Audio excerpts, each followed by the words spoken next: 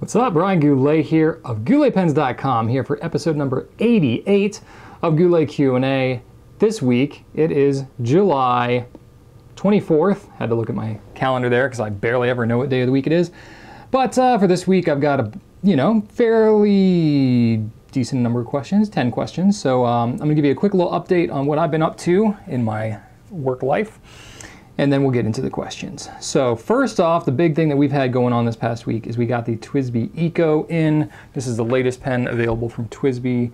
The Eco stands for economical, so it's TWSBI's least expensive pen they've ever come out with, $28.99. It's pretty awesome. Available in white and black. They're pretty much, well, yeah, they're basically gone. I mean, I'm having to say this on Thursday morning. It's not going to publish till Friday. They're basically gone by the time you're seeing this. We're going to get more in a couple of weeks. I don't know exactly when. But it's pretty exciting. So these are, honestly, I'm very impressed with these pens. Same nibs as what's on the TWSBI Classic and TWSBI Mini. So it's a little bit smaller nib than what's on the 580, but still writes really well. And I've had a good writing experience with mine so far. I've got a fine and a broad nib that I kept personally. I didn't keep too many because I know everybody is wanting them. So try to keep as many available for the pen community as possible, but really kind of cool. So I have a blog post on that. It posts and everything, doesn't post on the filler knob. So I have a blog post that I did on Wednesday that you can go back and see. It's just a written blog post with some pictures and stuff, answering some of the, I know, hottest questions that are going to be out about the Eco. I'm going to be working on a video, but we're a little short-staffed right now because we've got a lot of people on vacation, so I'm kind of covering for different stuff. So I'm not sure if I'll be able to get to it right away, but just in case, go check out that blog post. You can ask any questions you have on the blog post there. To get updates on the Eco. Also picked up Maruman Mnemosyne notebooks. So I got a pretty comprehensive video about that also went out on Wednesday. So you can check that out. 16 minutes of paper details for you there. Pretty cool line of notebooks, really good paper quality, very comparable to Rhodia actually. So I'm quite impressed. So that's really exciting to be carrying a really nice high quality notebook line like that. So you can check more out about that. And then coming up this coming week, we got a couple of kind of interesting things. J.Herbin has a fountain pen. They've had a rollerball pen for a number of years, but they basically have a fountain pen version of the same pen with kind of a fine medium-ish nib. So I'm going to have that up in the nib nook soon. I'm going to have the TWSBI Eco up in the nib nook as well. The nib nook is a writing sample tool that we have on our site. I do writing samples with every pen nib combination that we have on our store, so you can check that out and compare them to each other. But $14 for this little pen, so it's it's definitely an affordable pen. It's ones that are going to compete with it are going to be like the Pilot Metropolitan and the stuff like that. So it's like the Kaweco probably would be comparable as well. It can't be converted to an eyedropper unless you do a hack on it because it's got these little holes in the back, so you have to fill those holes, and so that's kind of a bummer a little bit. So, and it's too short to fit any type of converter, so it's basically just a standard international ink cartridge. So I don't know if that's going to be your thing, but I don't know if I'll even get to do a video on that, maybe a quick look or something eventually, but that'll be coming. And then next week I'm going to have the Cross Century 2 coming out as well. It's kind of like a little Townsend, so it's like a blend between the Townsend, which is like their flagship pen, and then the Classic Century, which I already did a video on that. It's a very small, thin pen. So this one is kind of in between size-wise. It's styled very similarly to the Townsend. Has the same nib and grip and everything as what's on the Classic Century. So I'll have those coming out soon. I'm going to try and get a video on this together for you soon as well. So that's kind of what I've been up to. And then I've been doing more periscoping as well, picking up a lot of speed, over 700 followers now on Periscope, which is pretty cool. So, Rachel and I are having a great time broadcasting at night, doing some Q&A stuff. I'm just kind of hitting stuff throughout the day. It's a lot of fun. I really like it. If you haven't looked into Periscope yet, check it out on your iPhone or Android, and you can also view the desktop version as well. So that's really kind of cool. And I recently have coaxed Brian Gray from Edison Pens to get in on there, and he's totally hooked as well. He and I both have kind of a history of doing live broadcasting for our audiences as well, so he's really kind of digging it. He was back in like Ustream, 6-7 years ago, and he kind of gave me the idea to start doing live broadcasts. So it's kind of full circle situation there. So that's what's up in my world for this week. Now let's get into some of the questions. Okay, so I'm going to start off with, I really only have one pen or writing question this week. I mean, everything's kind of related to pens, but from Inlovewithjournals on YouTube.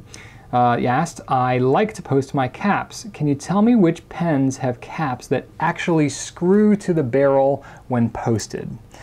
That's a good question because there are not many of them at all. I actually had to rack my brain a little bit, and I had to go over to my pen cabinet and like look at every single pen and be like, am I missing one? Because there are so few that do. I don't think it's very common at all, because for most people that's kind of annoying. I mean, I get that it's like super secure and on the back of the pen, but it's like an extra step to have to do. Especially with a fountain pen, it's like if you're writing a quick note and then you need to cap it again, if you do like to write with your pen posted, it's so much easier just to have it slipping on the back there. So that's the way most companies do it. That said, I have 2 pens that I can think of that I know have an actual screw posting. One of them is a pen that I don't even carry. I don't even know if it's made anymore. I don't know the status of this. This is a Stipula Passaporto. So it's a very small pen. It was over $100, so it was kind of expensive, which is why we never carried it originally. I heard they took it away and then they kind of brought it back. I don't know the status of this pen, just to be completely honest with you, but it's one that I had in my personal collection from several years ago that has a screw thread on the back. Now the reason this one has that screw thread is because it's such a small pen. You basically, you know, look at me trying to hold this thing. It's like literally doesn't even reach the nook of my hand here. So I have to post this thing to be able to even write with it. So having that screw thread really kind of helps in the stability of this pen. That's why this has it on there. And then the other one, which I don't have it on me, I wish I'd grabbed it off the shelf, but I don't have one, is the Cross Classic Century. Very small, very thin, but I think because it's so thin, they put that screw posting on there so that it has extra stability. It's a metal pen, it's really thin. So that's the only other one that I can think of. There might be others out there. I'm sure there are others out there, but it's just not that common of a thing in the fountain pen world to have a screw posting. So if there are any others, let me know in the comments. For ink, got several ink questions this week, so everybody just had more ink stuff on their mind this week. Travis W. on Facebook kicked it off saying, what are your favorite ink favorite inks available in cartridges? Preferably grouped by color and or proprietary design. So I don't really have any grouped by color necessarily. I tend to personally gravitate just in general more towards blues. Shocking, I know. If you know anything about me, you know I'm obsessed with blue. So proprietary design though, I think what I tend to, so one of the things that stinks about cartridges just in general is when you have a proprietary design, so like Lamy, Pilot, you know, a lot of these brands that have kind of platinum, when they have their own cartridge converter design, basically you're limited to those inks that are available in those cartridges. At least with standard international cartridges, you can get ones made by Diamine, Faber-Castell, Montblanc, Monograppa, Omas, Kaweco, Pelican, J.Herbin, Private Reserve. There's lots of different brands that make standard international cartridges. Lots of different ink brands that have standard international cartridges. So if you get a pen that has a standard international cartridge, you have a lot more color options as far as your cartridges go than you would going with something like Pilot or Lamy or something like that. Now granted, you can always refill your cartridges with a syringe or something like that, ink syringe, but that's an extra step. So if you're purely talking about the convenience of using cartridges, I would go with a pen that is standard international. Just personally, that's what I tend to use. So when I am using pens that I know that I'm going to use with cartridges, it'll pretty much always be standard international, just so I have some ink options. So some of my favorite ink options, generally speaking, I like Diamine and Private Reserve just because they have the biggest range of colors. And they have a couple of my favorite colors, actually probably more so Diamine even than Private Reserve. Private Reserve has a lot of good mid-range blues, which I really like. My favorite I have is, Private Reserve wise, is Electric DC Blue. It's a nice deep blue with kind of a red sheen to it, so I like that. Diamine Majestic Blue, very similar to Private Reserve's Electric DC Blue. I like that. Diamine Ancient Copper is a really cool ink. Diamine Oxblood too. It's a nice deep red as well. So those are some of my, just off the top of my head, some of my more favorite colors. More favorite? That sounds weird. Is that right? Favoriter? No, that doesn't make any sense. More favorite. But anyway, so there you go. Hopefully that points you somewhat in the right direction. At Clasbill on Twitter For swabs or written ink tests, how often do you redo them to check for fading? That's an interesting question. So fading basically happens due primarily to UV exposure. So some of it can happen with office lights, but it's more, you know, sunlight. I'm pointing this way because that's where the windows are in the front of our building. That means absolutely nothing to you if you're watching this on the video. But in window land, when you have a journal or whatever piece of paper that's sitting out for, it honestly could be a matter of just several days with some inks. I find that blues, like kind of mid-range royal blues, tend to be more susceptible, and reds are really pretty susceptible to fading with UV exposure. So if you are writing in a notebook and you're leaving it sitting out in bright sunlight for days, weeks, whatever, you could notice some fading, even in that period of time.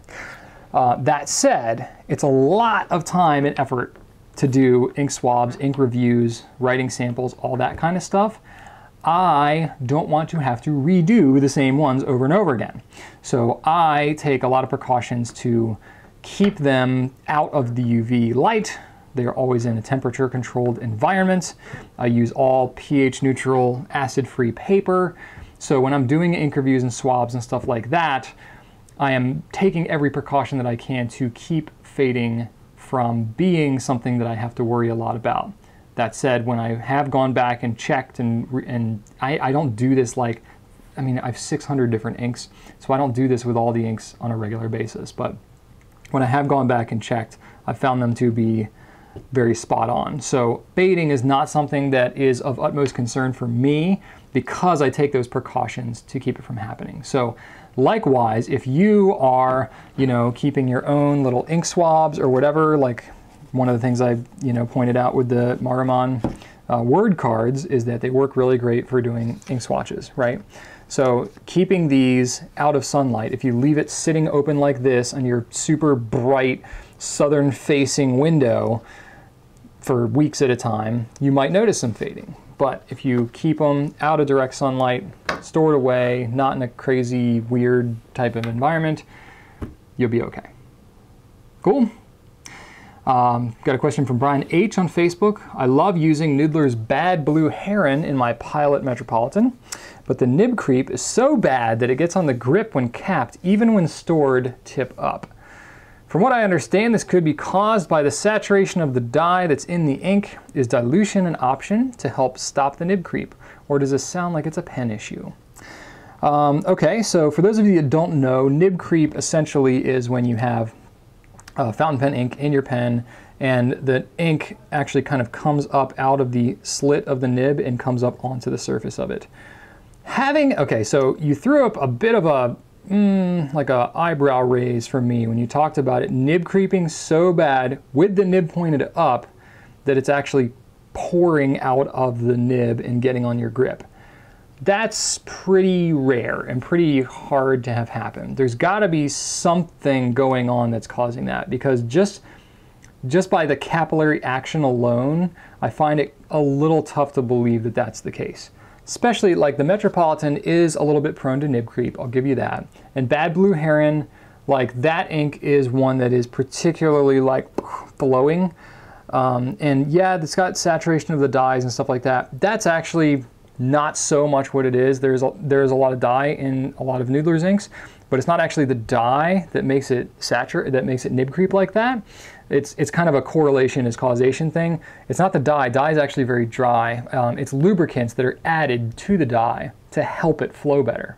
So when you have a lot of dye, it really dries it out, so they add lubricant so that it flows smoother. So what's happening when you're diluting it, like you asked me about here, is you're actually diluting the lubricant. Yes, you're also diluting the dye, but you're diluting the lubricant too. So the water is not as wet and flowy as the lubricants that are in the pen. So dilution can help with some inks, but it just depends on the dye content and how much lubricant is added and stuff like that. So it's not like, yes, if you dilute it, it will absolutely make it better, especially in this context. I don't know, this is kind of a unique situation from what I'm seeing, but what more I want to focus on is not so much will the dilution help with the nib creep. It's more, I think your nib creep may not actually be the cause of the ink getting on your pen, on your grip. So there's a couple of things that I think could be going on. I think that if you're I'm just gonna have to speak kind of generally because I don't know exactly your situation. If you're carrying your pen around and you have ink in it and it's sloshing back and forth and back and forth, especially if you're going in, you know, it's summertime right now in the northern hemisphere anyway, and if you're going from the outside, especially if you're in your car, it's really hot. If you have your pen in your pocket, it's on your body, it's really hot. You come inside where it's nice and temperature controlled and air conditioned and stuff like that. Your inside of your pen's gonna be hot. Inside the wherever building you're in is gonna be cooler. So whenever there's heat and cool that's higher pressure inside your pen and come into a cooler environment, it's gonna wanna push ink out of the pen. So if you're carrying the pen around and going from hot to cold environments, that can cause ink to want to come out of the pen. Now granted, it might not be a lot, and depending on how you're carrying it, it might be to different degrees. Obviously, if it's nib pointed down, it's going to be a little worse. But if you are carrying it like that and ink can come out of that and kind of get in your cap, then when you go to store it nib up, it can fall onto the grip. So I think that might be a possible scenario for what's happening. I don't think it's the pen is perfectly fine, and then when you set it nib up in your pen jar or however you're storing it, that all of a sudden it's just gonna come out of the top because it's not a volcano, it doesn't spew out of here. Unless perhaps you're dealing with a heat temperature kind of situation. Maybe it's not so much a ink is being jostled around out of your pen, but it could be if you're in your car, you have a commute to work, it's really hot, whatever, it sits on your dashboard, whatever it might be, and then you bring it inside. If you have a lot of heat inside the pen, then what happens is you have ink that's inside your feed, and then you have a little air bubble in here. If your ink level is a little kind of low, you have a big air bubble in here with hot air, and then you come and put it in your office where it's nice and 72 degrees or whatever, and then that heat in there can cause whatever ink that is in the feed to then want to come out, which I don't think it would usually come out of the slit like nib creep would. I imagine it's coming out of more where it's filling from, or it's like seeping out of the feed and then it's getting on your grip. So maybe that kind of helps to explain a little bit. I don't think it's a nib creep issue, and I don't necessarily know that diluting it would really help with this so much. I think it might be more of a temperature or coming in and out or traveling around kind of situation. So what I would recommend is doing a thorough cleaning of the cap and everything. Maybe even just try flushing out the pen altogether. And you can try inking it up with the same ink and see if it still does it. It could be that, you know, you've had ink that's been building up in your cap for a while, and then every now and then when you set it, it just kind of gets onto the grip.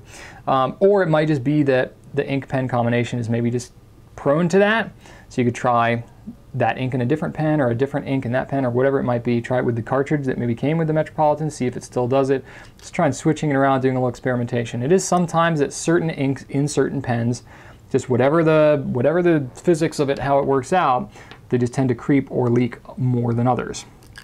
So that's kind of where I stand with that. It'll take a little bit of experimenting to see kind of what works. If you want to try the dilution, I don't think it would hurt anything. I would just recommend doing it in a kind of a small batch.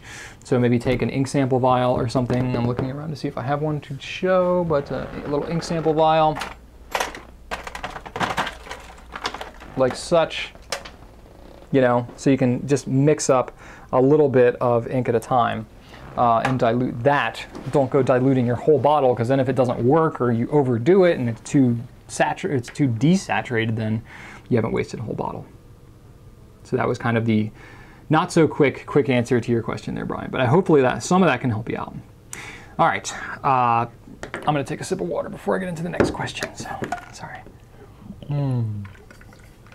That is nice and cold. All right. Next question is from YouTube, Ferrara Photographics on YouTube. Ferrara Photographics. What's the big deal about mold? How easy is it to have a pen infected? What is the long-term damage to my pen? Is it just a good cleaning and I'm back to normal? I have bottles of ink that are 15 plus years old. No sign of mold. Is this more common in very humid climates? Okay, so you are getting like a, what, 5-in-1 question here.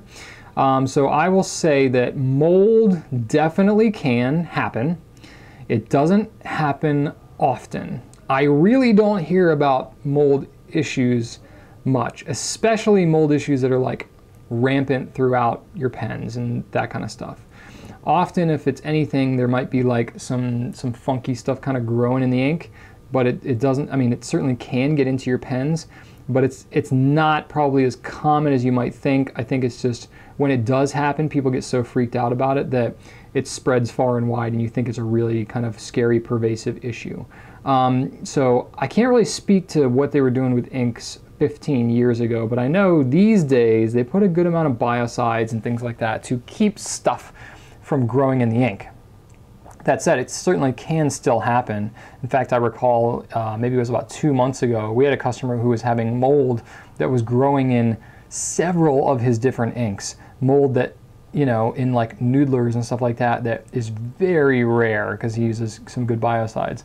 And it was just like, it was just a really weird kind of situation. And we were like, what is happening? And he thought his pen was contaminated and all this kind of stuff. Come to find out, this individual had a black mold infestation in the apartment complex where he was living and had to be evacuated, had it all eradicated and everything. So it was an environmental factor. So apparently there was just so much mold everywhere where he was that it was getting into the ink, and it just was not, the biocide, I guess, wasn't enough to kind of keep it at bay. So that's really kind of more of the factor, is if you live in a moldy environment, you might see some of that stuff creeping up. But in general, I just don't hear complaints about mold probably as often as you would think by reading about it on FPN and stuff like that. It is kind of a scary type of thing when it does happen, but it's not like if there's ever any mold in any of your inks, your whole pen collection's ruined and all that kind of stuff. My experience has been that, you know, cleaning out the pen with a chlorine-based solution, so like a bleach type of, not straight bleach or anything like that, that's usually going to be pretty strong, but like a bleach solution diluted, you know, 10 to 25%, somewhere around there, that will, you know, chlorine kills mold. That's what it does. In a previous life, when I worked with my father power washing houses, that's what you power wash houses with, is bleach. It kills mold. So that's and it does a very good job of that. So you know, bleach is not great in all your pens, and certain like celluloids and stuff like that, you definitely want to not use it. And it's not great for soaking if you're, you know, specifically any type of metal like stainless steel. You can do a diluted solution and clean it with bleach, but you don't want to like take your whole pen and just dunk it in straight bleach and leave it there for 3 days. That will not go well for you. So you want to be kind of careful and know a little bit what you're doing. I'll be completely honest. I've had like a mold infestation happen so infrequently with any of my customers over the last 6 years. I really haven't researched like in full detail how to eradicate a major mold infestation because it just really hasn't happened. I haven't been in that situation where I've needed to navigate through that with somebody. I've read about it here and there on Fountain Pen Network, but it really hasn't been that big of a concern for me or many of my customers. So I'm sorry I don't have like all the best information there, but you know, and certainly I'm sure some of you watching this will hear of certain things and maybe can point me to some resources. That would be totally cool. I'm not saying that it's something that you should completely ignore and pretend like isn't a possibility, but if you exercise basic pen hygiene and you don't live in an environment that is infested with mold, you'll probably be okay. Does that sound about right? In regard to your question about humid climates, you know, you are where you are. I mean, I'm in Central Virginia here. It's pretty darn humid all the time. I've never really had a mold problem in any of my pens or inks.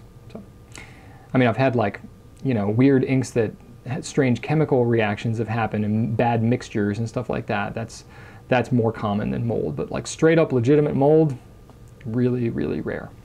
Cool. All right, I got some business questions here. I got some kind of interesting ones. So first one here is, how exactly do you make your swabs? Oh, sorry, this is from Roguish Knave on Twitter. How exactly do you make your swabs, in particular the large swab? Do you make multiple passes with the Q-tip or just one? So yes, I have swabs. I don't actually have any on me because my swab book, Sarah is now keeping my swab book. I don't have it in my my office right now because she's She's our photographer who does actually all the scans and color adjustments and stuff of the swabs, and she's now helping to actually produce them too. I used to do all the swabs myself, and after a while I was like, you know what, I can actually teach this to somebody else. It was getting to the point where I like wouldn't do a swab for a week, and it was like, all right, this really needs to get done. Okay, let me teach somebody else, and then it can get done. So how we physically actually do the swab. So the swab is basically done on a very specific paper that we have. It's Clairefontaine pollen cardstock, which is not something we have available for sale, so don't write it down, don't ask me about it. It's something that is not easy to obtain, but it's something I started using 5 years ago when we first started doing swabs, and I've had to kind of keep at it. So I've got a stockpile for myself for that personal reason, but so that we can keep doing swabs, but it's not something available. There's other cardstock type options out there, but it's a very thick, 210 gram thick cardstock. So it's, you know, cut them up into 2 by 2 1/4 inch sizes. Don't ask me why it's that size. I just arbitrarily kind of chose that a while ago, and that's what we're sticking with now. And then we write the name of the ink in a glass pen, because glass pens are easy to clean. That's honestly the reason why. And then we completely saturate a Q-tip, and then just do one single, very kind of intentional swab to create that swab that you see on our site. So we use that swab for the individual like ink sample swabs. We also use it for the bottle and swab composite image that we do. So it's really not that big of a swab. The actual large swab that you're referring to is about this size. It's really actually smaller than what you're seeing here on this word card in actuality. So it's a very small swab. So doing one intentional Q-tip swab is plenty. And the reason that we completely saturate that Q-tip with the ink is because that's the only like absolute kind of like standardization that we can have for a Q-tip swab, because it is very kind of subjective and whatnot. But we use cotton Q-tip swabs and completely saturate them, leave them in there for like 10 seconds in the ink. So it's absolutely saturated. Pull it out and then do the swab. So you can see it starts out especially really heavy, and then it gets kind of lighter, so you can see a little bit of kind of the variation depending on the saturation and stuff. And then it's at least standardized that way in terms of being completely saturated. So then once it's done, we let it dry, obviously, and then scan it into the computer, color adjust it, looking at the monitor versus what's actually on the swab, trying to compare the two with a consistent light source and everything, and then make sure that it looks in digital form like what you see in real life on the swab, because that's one thing that really is probably one of the most important steps in the whole process, because some inks, especially when you scan them in, and oh boy, they just look so different in digital form than it does in real life. So if you probably noticed, you've ever taken a picture of an ink with your cell phone or something like that, sometimes it's just like, oh, this doesn't look at all what it does like in real life. Part of that is just digitally, your digital representation of what you're able to visually display is not the same. It's not as broad as what your eyes can pick up in real life. So you will never, well, at least with the current technology that we have, you will never be able to see the full spectrum of color on a digital screen as what you would see in real life. Now, maybe technology will get there one day. It's very possible. It probably will eventually, but as of right now, we're always a bit limited, so we have to do that color adjustment. And then once it's scanned in, we can blow it up. We can use it for kind of whatever we want. So that's our process. All right, this question is from Shubhranshu D on Facebook. Shubhranshu asked, is the introduction of the cross Townsend a change in Goulet's strategy to include some of the more expensive brands or fountain pen ranges? Cost for selling a $20 and $300 pen would remain fairly similar, except inventory, carrying costs, etc. may be slightly higher. Would Goulet move up the premium ladder? Well, yeah, that's definitely true. In terms of if I'm shooting a video, the time that I would invest shooting a video in the TWSBI Eco versus the Cross Townsend or an Omos Ogiva, which I'm gonna have coming out eventually on the new cocktail that's coming out in the fall. Actually just shot part of it this morning before I did this video. But you know, the time invested on, well, that's actually a really good example, because the TWSBI Eco, that pen is $28.99. The Omos Ogiva cocktail is $395. So obviously, if I could sell as a business person, putting my business hat on here, if I could sell, you know, 10 times as many Ecos versus one ogiva, it's actually business-wise, just purely looking at money, it's more economical to sell that one ogiva because I'm making more on that one pen than I would on 10 of these, because I have to pay 10 people to correspond, I have to pay 10 credit card transactions, I have to pay 10 pieces of paper that come out of the printer, I have to pay 10, times that one of our team members has to handwrite a note, 10 times to pack it up, etc. A lot of overhead going on there. So obviously the natural inclination for any business that gets established is to move upmarket and to get more and more expensive, because yes, the overhead, the economies of scale get easier as you get into more expensive products. Somewhat. That said, our history, our whole kind of purpose that we have at Goulet Pens is to help get people into fountain pens. That's always been a major tenet of what we're all about. I personally just had my eyes open getting into the fountain pen world, and I've greatly enjoyed experiencing the less expensive pens, kind of getting into some of the more expensive ones. Sometimes the more expensive ones really are worth it. Sometimes they aren't. I try to personally vet what I think is worth it or not. Now, when you get into worth of more expensive pens, there's status elements to it, brand recognition. The reason that people like Mont Blancs in certain circles is because other people know the name Mont Blanc and it's a status thing. I'm just using Mont Blanc as an example because that's something they really kind of depend upon, is their brand recognition. So that's a good example. So it's just like any other premium brand, Is a Mercedes or a Lexus really that much better than a Toyota, or a Honda? Okay, yeah, you could argue maybe, but there's a law of diminishing returns, right? As you get into more and more and more and more expensive stuff. So it's not going to be as universally appealing to everyone. So I personally really enjoy kind of the everyman, products. TWSBI Ecos, Pilot Metropolitans. That's part of why I love ink so much, is because everybody uses ink. There's commonality there, and it's something that everybody can get excited about. If I were to start talking all the time about Townsends and Ogivas and stuff like that, I would be talking very specifically to a very small group of people that would be interested in those pens, and everybody else would feel kind of ostracized. So I really am very intentional about how much of those really expensive pens I talk about. I feel it's really important to educate the living daylights out of why these pens are as expensive as they are. Is it really worth it? That kind of thing. And if I really believe in it, I will spend that time to do that. But that said, there will always be kind of a part of this business and myself that really just loves the very accessible products. Yes, from an economical standpoint, it does make it more challenging for me as my business grows to focus on the less expensive products, because basically the less expensive something is, you have lower margins, more overhead. As the business grows, you get even more and more overhead. We have 30 people here now. That gets pretty complicated. We have to have layers of management, and we have to have meetings and all kinds of stuff that take time that when we were smaller, we didn't have to do that. So we're paying payroll for people to have these meetings and so on. That makes it more challenging to do what we do with less expensive products.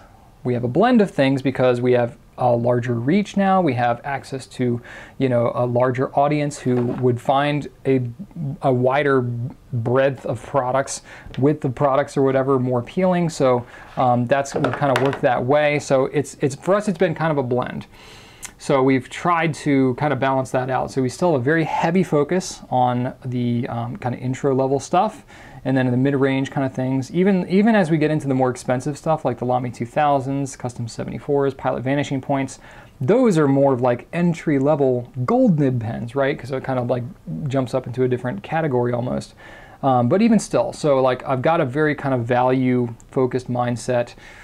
I do still enjoy and appreciate the expensive stuff, but I don't think you'll probably see me move towards focusing purely on that stuff. I'll probably do a very good range of things. And if it gets to the point where we have enough people that are really looking for the high-end stuff, but where it would make sense to focus a lot on that, but we still have a very strong core of intro, fountain pen users. I would probably look to segment it a little more, maybe look to do 2 different types of newsletters, try to make it more so that, we're not really at that point yet. Maybe you feel differently, but we're kind of debating about that right now, is like, if we do get into roller balls more heavily, or really higher end pens and all that, we don't want to have like one newsletter, as an example, an email newsletter that has like all these different random things. We want to be kind of focused on what you want to actually look at. So that's something we're talking about, we're considering, and it's definitely kind of a strategic business challenge to think about, especially because we're getting into new stuff. These higher end pens are, that's not what got me into this hobby. I got in with ink and paper and then kind of learned my way up through the pens. So as I'm getting into these more expensive pens, I'm having to learn the nuances and the subtleties that kind of make them what they are. So hopefully I answered your question in there somewhere, but I'm definitely not opposed to more expensive pens. I appreciate them for what they are, but I will never look to push them down everybody's throat. All right, last business question I have here. This is from tgrant5 on YouTube. What are your staple books or other resources that have helped shape the Goulet pen company that we know today? What are the top 3 lessons that you learned while working with your dad? As a frequent customer, I thank you and your wife for running a great company, and from my view, a positive place to work for your team members. Well, thank you. I would like to think it's a positive place for everybody to work. That's generally the feedback we get, so that's pretty cool. Staple books or other resources. So you see here, I've got a bookshelf with tons of books. I'm kind of a book junkie. I never used to like reading when I was younger. I totally get that like fiction reading is very popular. It just never really did it for me. I don't know, I'm such a just practical guy. I want to be able to apply stuff in my real life. So I like biographies of like, George Washington and like, people like that. But mainly what I read is, business leadership type books. I really like hearing people's stories. So people that have built businesses themselves, people that have done kind of what I am doing and then have done it successfully and they go back and write about it. That to me is the most valuable personally.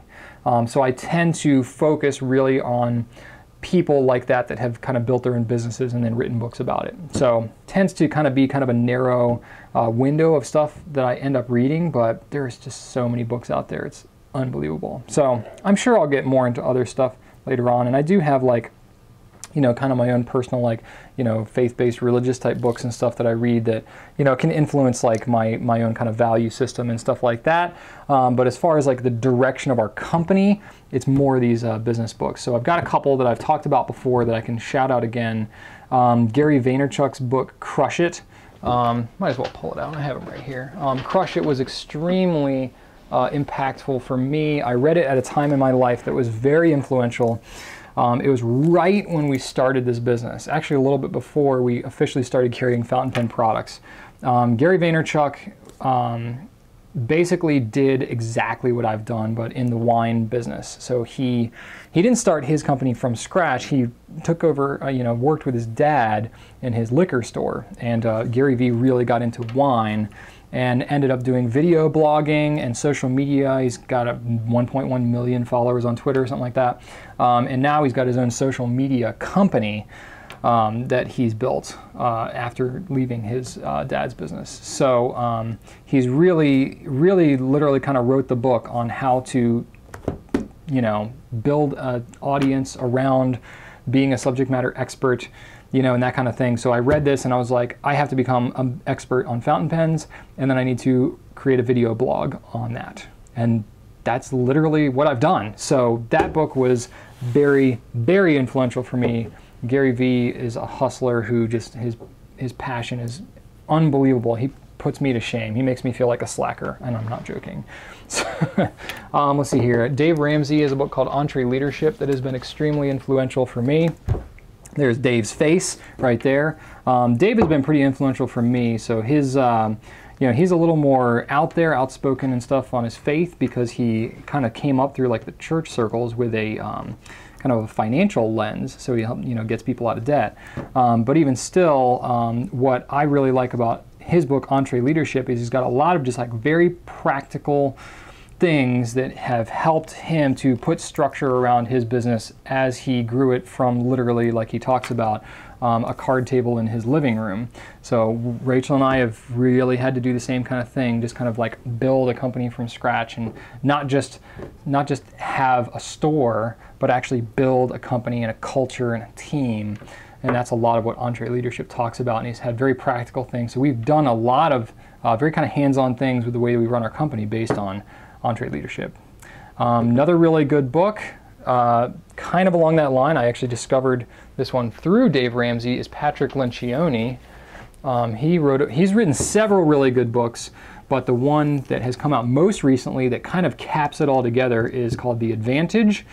Really good one. It focuses on organizational health and building a leadership team, and focuses on how to have effective meetings and proper communication and stuff like that. This has become more and more essential as we've been like more than 20 people, because it gets hard to communicate when, for example, right now I'm closed up in my office as I'm shooting this video. I'm not around everybody else, so I can't hear what's going on. I can't, impart my, experience and language, or whatever you want to call it, values, onto the people I work with. So as we get bigger and I spend less time one-on-one with individuals, proper communication and establishing values and stuff like that really becomes more important. And then the last one, I've got a lot of really good ones, honestly, but then the last one that was really good is from Simon Sinek. It's called Start With Why.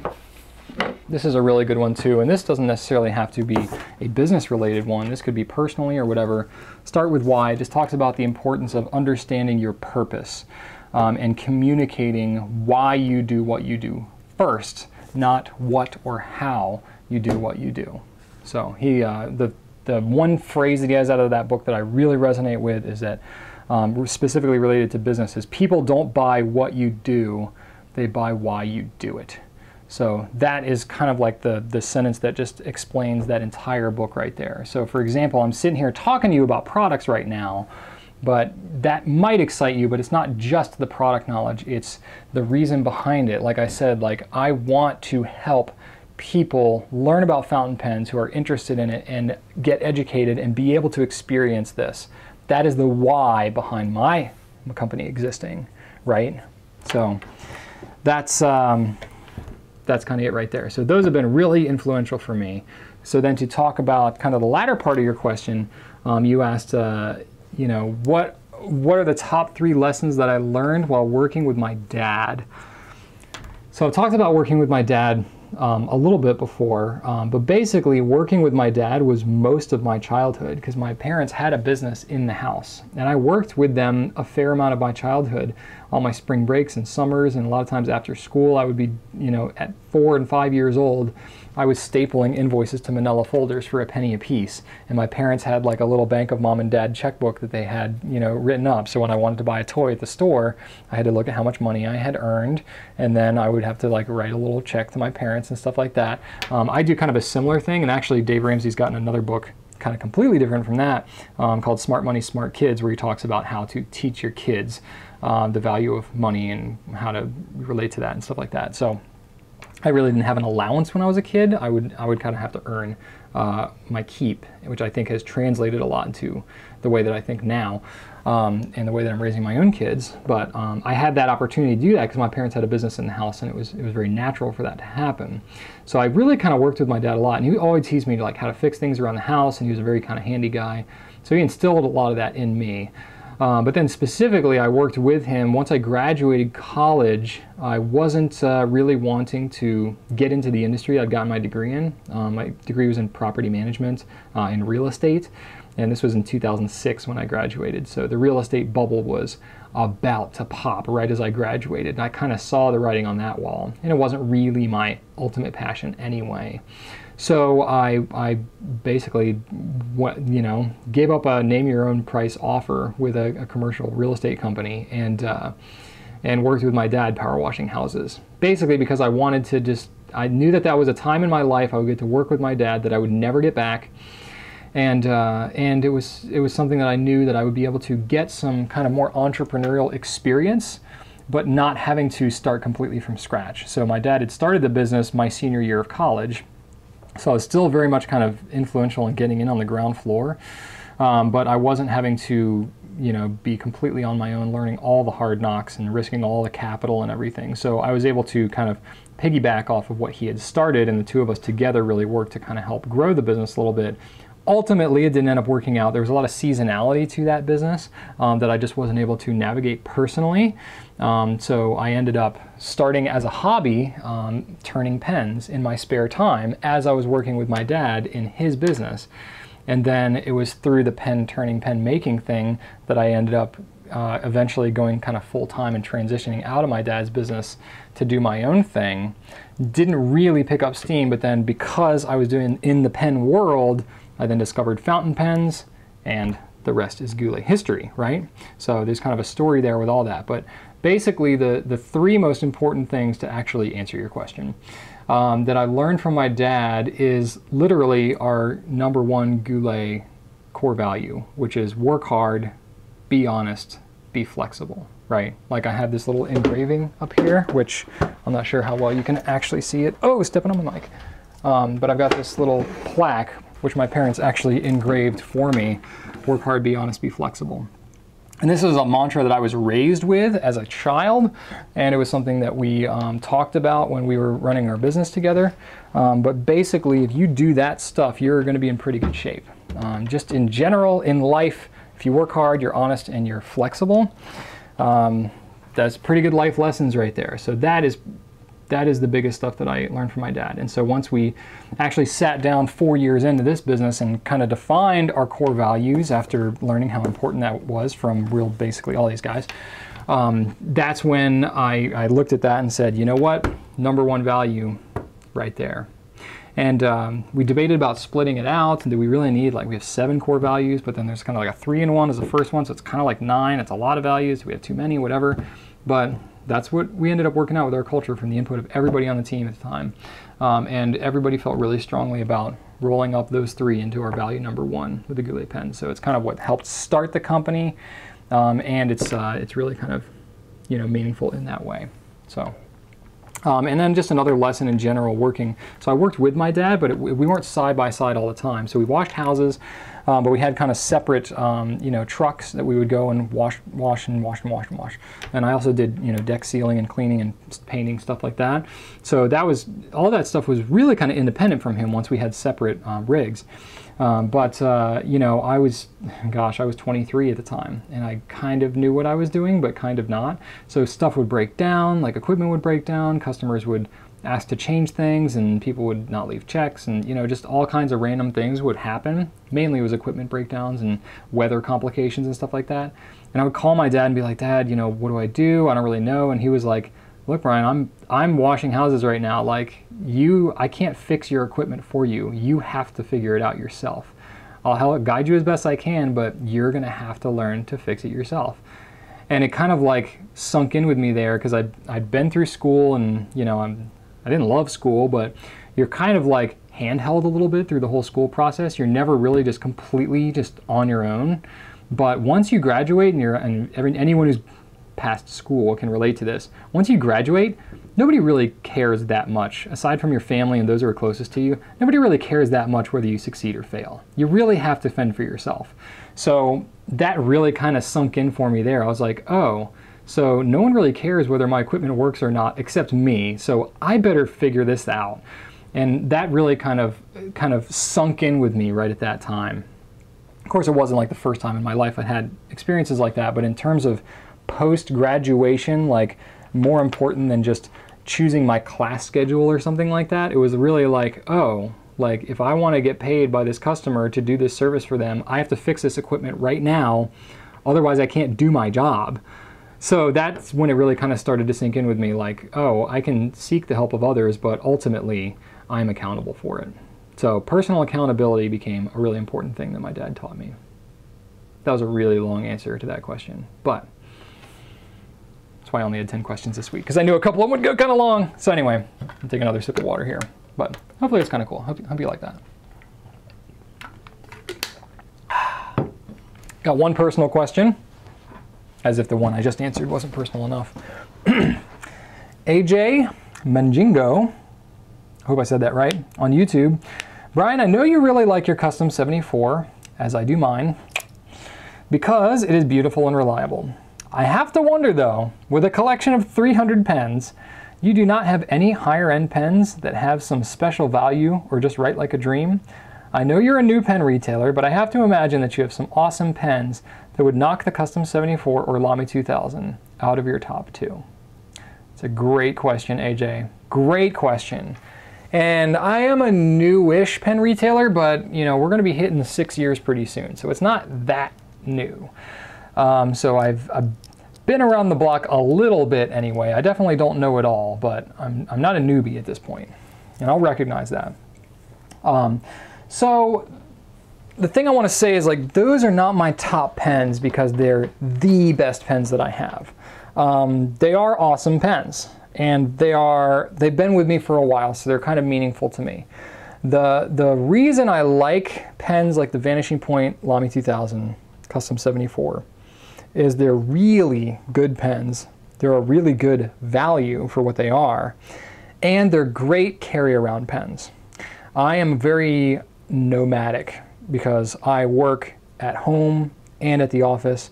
Even in the office here, like, the most continuous time I usually spend in my office is shooting Q&As. I am not joking. Like, when I'm shooting a video, that's usually the longest stretch of time I spend actually in my office. Other than that, I'm bouncing in and out. I'm in meetings, I'm around, I'm seeing what else is going on in the company.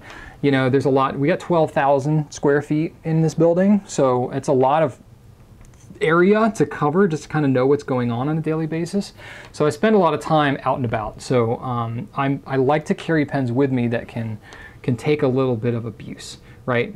Not that I really abuse my pens, but even still, I want pens that I know are going to hold up well carrying around, and ones that are really nice, but if I were to lose them or break them, it wouldn't be the end of the world to me.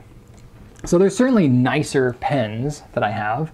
There's certainly more expensive pens, and there's other ones that write like a dream. Like, for example, I love the Omas Ogiva. Big fan of that. I have that in a medium nib. And, you know, the cocktail is going to be coming out in a Blue Angel, which is like pretty much a perfect Goulet blue, so I can almost guarantee you I'm going to take one of those. Waterman Careen I've got in fine nib, writes really well. I got several Pelican pens that really write great. I have a Parker Duofold in a medium nib that's incredibly wet, but writes really nicely. And then I have lots of other pens that are not just good writers, but ones that are kind of more sentimental or mean something to me.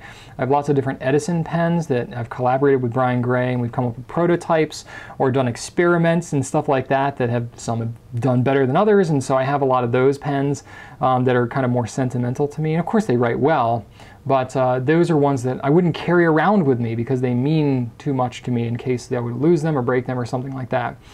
And then other ones, like I've got some that have been a gift, like I have a Namiki Custom Impression that's gorgeous. I have a couple of Mont Blanc pens, which normally I wouldn't, like, status-wise care about carrying around a Mont Blanc, but like somebody gave it to me as a gift, and so it means something. So there's things like that that, you know, it's not that I want to always use the nicest pens that I have. Certainly I will carry those around, but honestly, I think it's important for me, just being in the situation that I'm in, to really know well the pens that are kind of accessible to everyone. So I will, you know, right now I'm carrying around, not this one, but I have a TWSBI Eco. So, like, I'm carrying around a TWSBI Eco. I've got it inked up with Lamy Blue, and I've got that here in my pen case that I'm using. I've also got Pilot Custom 912 with a stub nib that I have with J.Herbin Emerald of Chavour. When I get a customer request to write their note for them, I'll use that ink just so I can really kind of wow them since it's not available yet. I got a Custom 74 with a fine nib. Just enjoy that one very much. I have a Pilot Vanishing Point here that I've got with an extra fine nib because I've been testing out some different papers and stuff like that, so I want to have that really fine nib as a way to do that. You know, and I've got several other pens in here as well. So I'll keep a good kind of range of pens, but I really want to experience it all, kind of.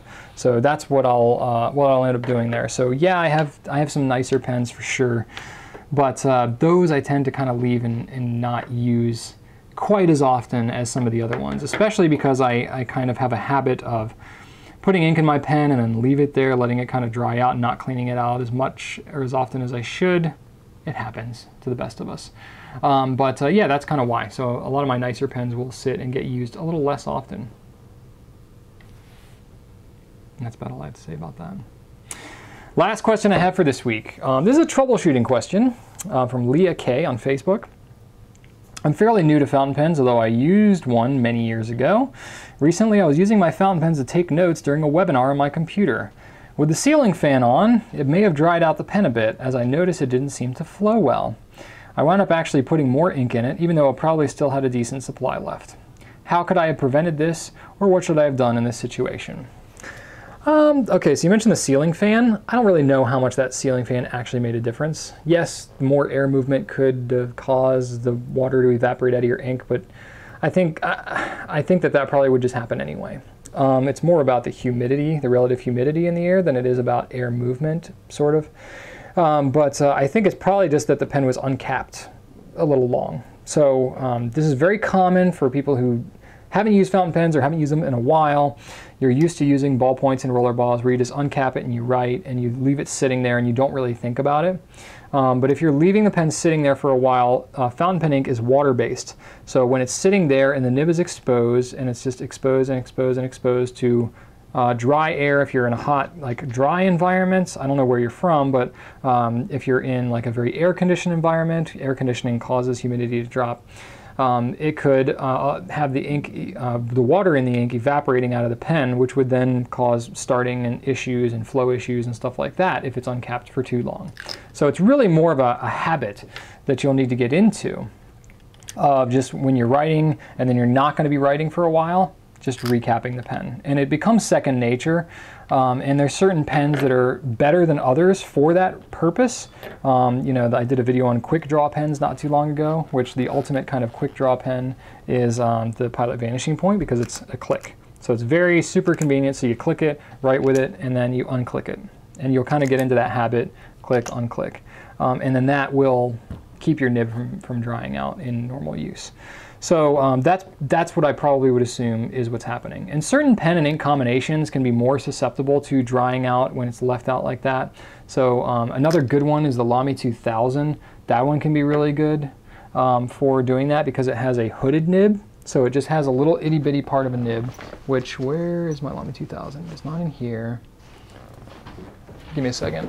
I actually have my pens somewhat organized now, so I can grab it fairly quickly.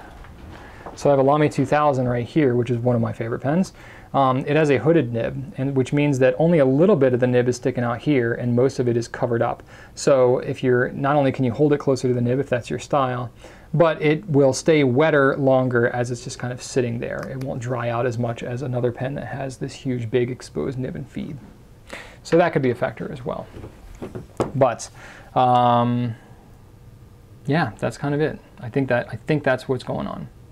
And that kind of covers it. So we have now come to the end of our broadcast. I normally think of a question of the week ahead of time, and I'm just looking at my sheet and realizing that it's completely blank. So I'm gonna have to kind of make one up on the fly. So I talked about some of my favorite books. I am a book junkie and I love books. I'd be very curious to know, whether it's in business or in your personal life, what are the 3 most influential books that you have read that have enhanced or impacted where you have gone in your life? It'd be cool to hear kind of a business context if that makes sense, but even personal stuff would be kind of cool. So yeah, that's what I would like to know for this week, is what are the 3 most influential books that you've read? So that's it for this week. If you want to check out any of the products I talked about, I'm going to link them up in the blog.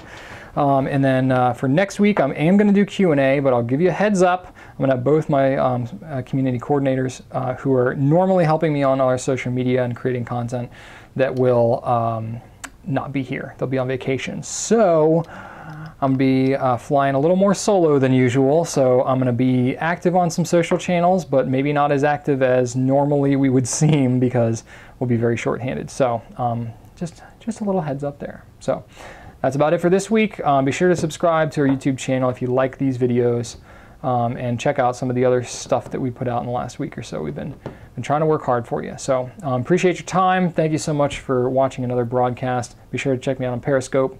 Love to see you live. That's live and interactive. You can hit me up in the chat. I can say your name and say hello. It's pretty cool. So check that out. Thanks so much for watching. Right on.